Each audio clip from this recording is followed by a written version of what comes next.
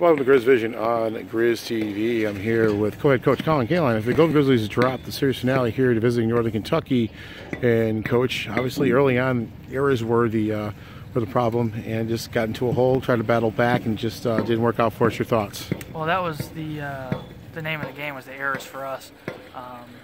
Ended up with 4 errors, additional couple plays that definitely aren't errors, but need to be made if you're going to win games. You just can't give free passes to other teams. We fell into that hole. Their pitcher did a nice job. Couldn't get enough offense going, but the errors early on really killed us. And coach, well, moving forward though, at least the good thing is that you got Youngstown State coming here at home, so it'll be good to get back and get into back in the swing of things. Like your thoughts with them coming in? Yeah, you know what? It's a team that is kind of right there in the standings, right there with us in conference play. And these next couple weekends are going to be huge.